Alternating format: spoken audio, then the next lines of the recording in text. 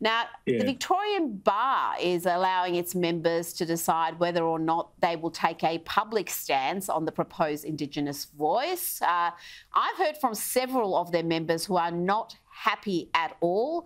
One of them, Neil Brown KC, says that the only option for the lawyers is to vote to support the voice or to not take a stand. There's no option to oppose it.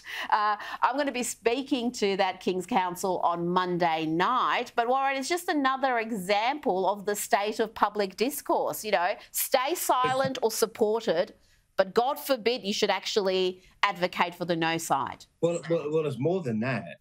These are our top lawyers in the country. How can you trust these people, these lawyers, about getting a fair go and a fair trial when they're coming out and they're making political decisions? You know, this is corruption at its worst.